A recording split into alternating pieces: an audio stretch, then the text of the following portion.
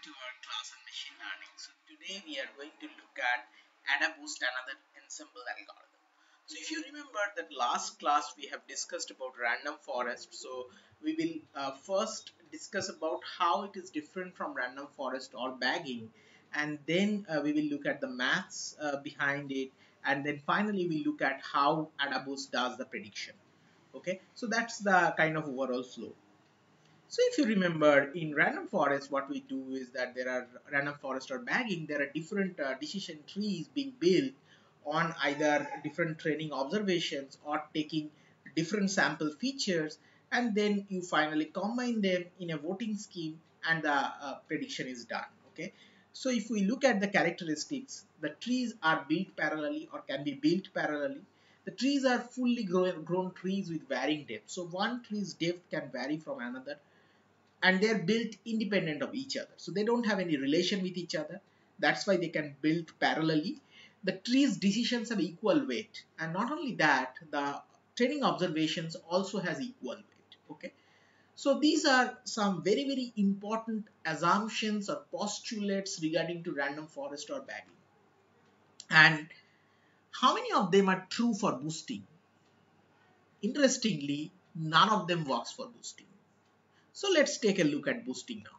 Okay, so the basic working is like this, that we build decision trees which has only one split.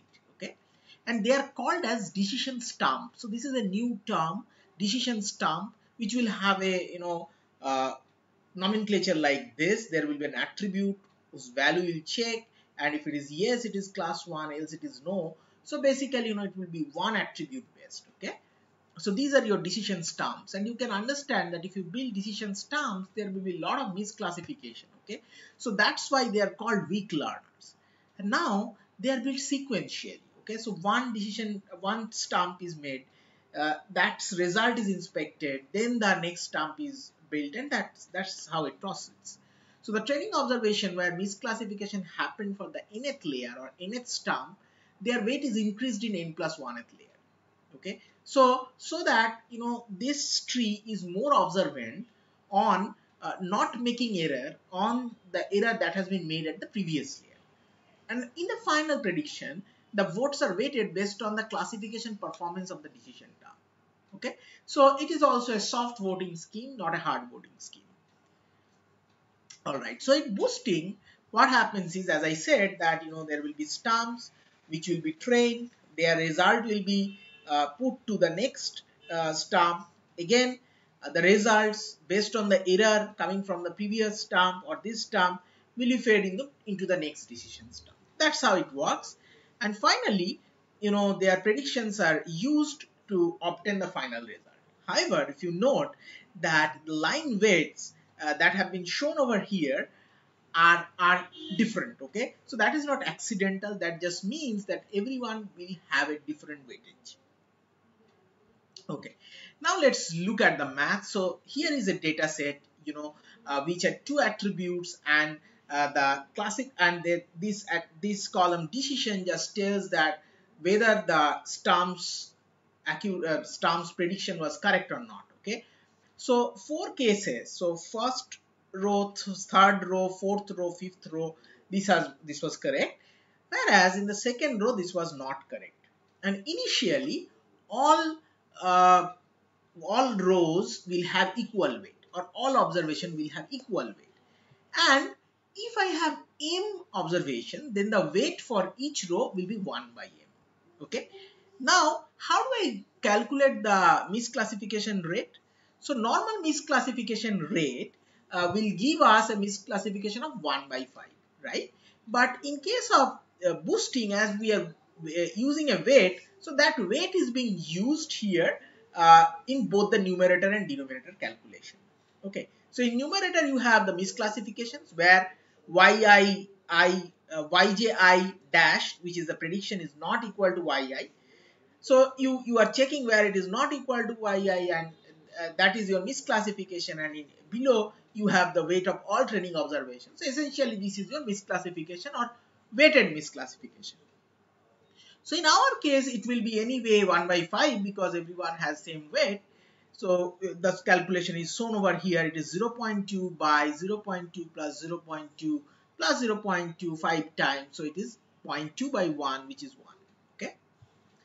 Now let's look at the weight of decision sum. Okay, so weight of decision sum comes from that, or it is a factor of how accurate its decision is. Okay, so this is your misclassification. So 1 minus Rj is actually how many times you are going correct, and Rj is how many times you are misclassifying. So how many times you are doing correctly and how many times you are misclassification, right? So the ratio will be bigger for the trees that are classifying better. Okay, and nita is a learning rate. So we will look at the significance of the ratio very soon. So this is the ratio of correctly classified to incorrectly classified. Higher the ratio, naturally higher is the weight of the tree. Okay, so that's the intuition which is followed. So if we put on this value of 0.8 and 0.2 over here and use a nita value or learning rate of 0.2, we get a decision stamp weight of 0.4. So this 0.4 has two usage. One usage is it will be used to update the observations weight in the next step. Also, this will be used when the final prediction is being done. Okay, so let's quickly see what is the effect of this ratio or misclassification with the decision tree weight. Okay, so as you see, when your misclassification or you are correct only 0.2 times, then your weight is very less. Okay, so you are correct only at 0.2 times, your weight is negative. Okay, so it will hardly matter. And when you are actually at a 0.7, 0.8 range, your weightage increases to 0.1, 0.2, 0.4 this way. Okay, so that's how it works. Now let's come back and see how the weight is updated.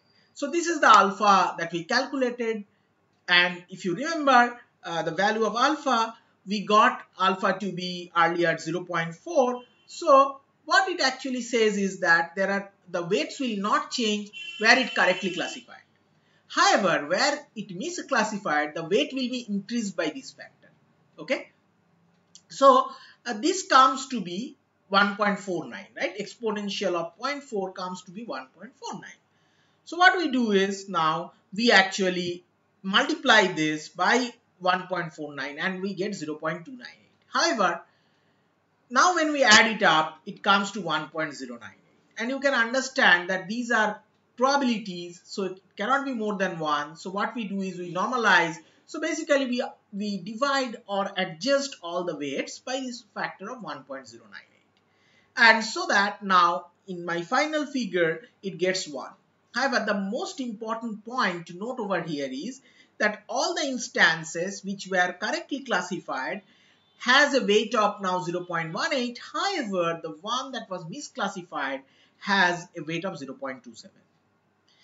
Now, if you remember that for decision tree, when we are making a split, Gini index can be used. So here, instead of Gini index, we use weighted Gini index. So what weighted Gini index essentially does is that the misclassification which has happened earlier will be given more weight, right? So in the Gini index probability, this weight is there. So a misclassification on this and a misclassification of this will not be same. Okay, so that's how the tree will force to not make errors on the observation that has been misclassified earlier. Okay, so that's the idea. That's how a decision stamp corrects or builds upon the errors of the previous layer decision stamp. Okay, all right. Now let's come to the prediction. So prediction has an equation like this. It may be intimidating, but it is very simple. What it says is that, what this argmax always does is that what value of k, so if you give an argument k, which k maximizes this term, okay? And this term is nothing but it says that for which of the class, okay, so for k is the class, so for which of the class your decision terms has higher weightage, okay? So let's understand this with an example. So let's say, you have 4 decision stamps, stamp 1, stamp 2, stamp 3, and stamp 4. Stamp 1 has said class 1, stamp 2 said class 2, stamp 3 says class 2, and stamp 4 says class 3. Okay, and now let's say that this decision stamp credibility or weight are like this. Okay, so stamp 1 has a credibility of 0.2, stamp 2 has a credibility of 0.4, stamp 3 has a credibility of 0.3, and stamp 4 has a credibility of 0.6. So we simply add it up because you see that you are doing a summation over here, and finally what you do is you look at and see that, okay, which one has higher weightage, which tree was more accurate. So you say that this belongs to class 1. Okay, so essentially in today's class we saw a very intuitive algorithm called as AdaBoost, and AdaBoost has quite a few differences with random forest. So as usual, put your questions and I will be happy to answer them one by one.